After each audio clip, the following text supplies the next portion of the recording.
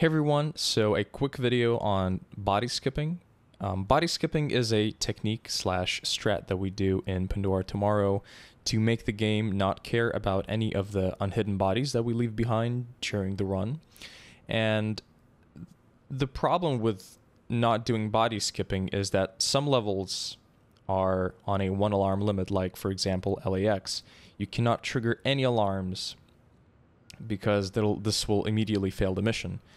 And normally the game periodically checks for these bodies, and if it finds any that are not hidden in the darkness, you will get an alarm. Now, the way we skip those bodies, the way we do body skipping, is the same way we'd skip dialogues, but the logic is a little bit different. So as soon as you have any of the bodies that are knocked out that you want to body skip, you just do a quick save, quick load. And for some reason, the game deloads those bodies from the internal memory or something like that. That's just my theory, at least.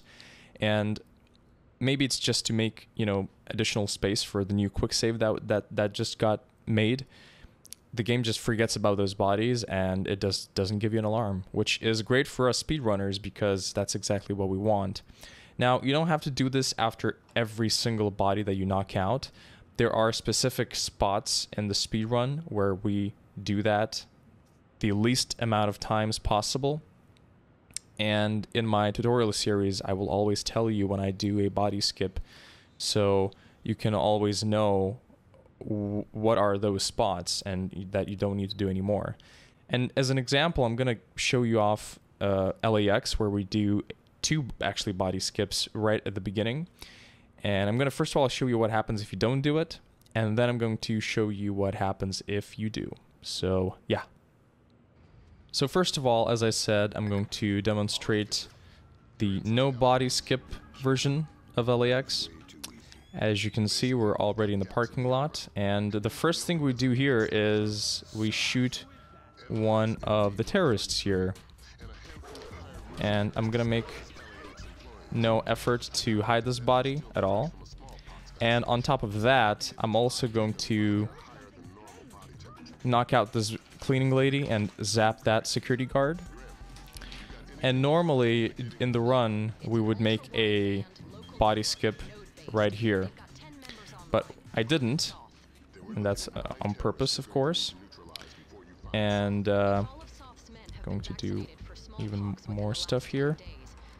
So let me just knock out this guy. There we go. So now the game is going to yell at me here for not hiding the body, and that is because I did not do a body skip. Alright, now I'm going to show you what's going to happen if I actually do the body skips. And as you can see, I'm again in the parking lot. Same thing. I'm going to do the exact same thing. I'm going to shoot this terrorist here. I'm going to deal with the dog. I'm going to then proceed to knock out this cleaning lady here. And I'm going to zap that guard, just like that. And as I said, normally we do a body skip at this door here. So quick save, quick load. And all of this just deloaded all of the bodies that I previously dealt with, so they're not going to get found. And I can proceed further. And as you can see, I'm not going to get an alarm. I'm going to actually complete this entire... If I can... Yeah, okay, I dealt with that, yeah.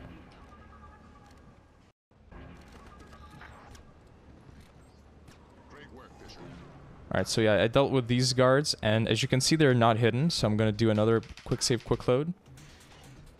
And I'm not gonna get an alarm here as well, and now I can proceed further, have no issues, and just be on my way. So hopefully that'll help you to learn body skipping and have fun speedrunning.